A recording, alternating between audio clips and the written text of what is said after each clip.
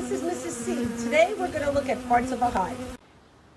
Okay, now we're going to look at the parts of the hive. Now in this yard we have both 8-frame Langstroth hives and 10-frame Langstroth hives.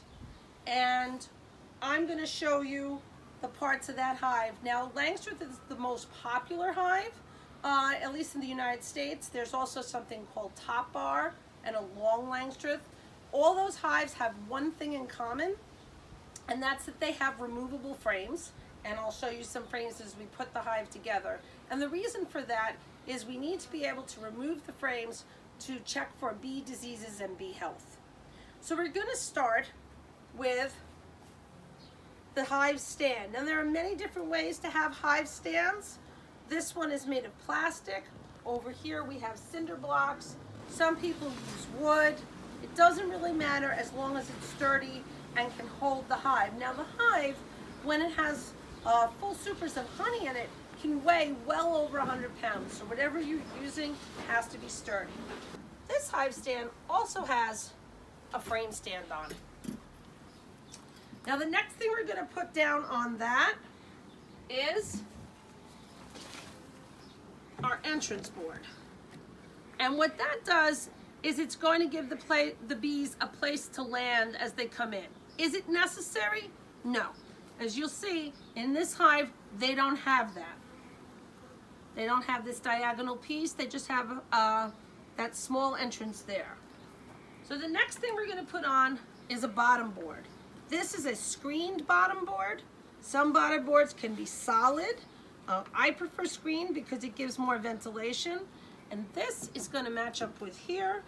So the bees will land here and then walk in here. Okay. When we're looking at a hive, and particularly if you look at this one, you'll see some boxes are deeper than others. Typically, the bottom boxes are called brood boxes, the deeper ones. And we're going to put the first box on here, lining it up. And now you can see where the bees enter. That would be right there. And then we're going to put the second brood box on. If this hive actually had bees in it, at some point we'd be adding these more shallow medium supers for honey that we could actually harvest. Now in these boxes are frames that are already what we call drawn out. That means the bees have created the wax. And I will show you a couple of those frames. So this one is a really nice one because it has pollen stored in it. And you could see the yellow pollen in there, which the bees would feed to their brood or babies. And then I want to compare that one to this one.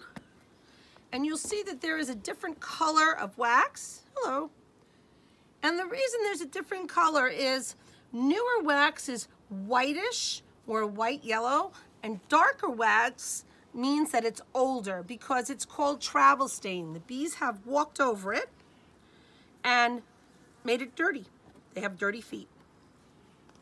So I'm going to put these frames back in, and then the next part of the hive, straighten everything out, would be the inner cover. That goes right here. If there's a super like this one on top here, this creates a place for the bees to walk in. Otherwise, we could do what we did here and put a hole in the middle there so they can come in through the top super. And the last thing we would do is put on our outer cover. And this is a lighter cover, so the last thing we would do after that is put a nice heavy rock on top so that it doesn't fly off in the wind. And that is all the parts of a Langstroth hive.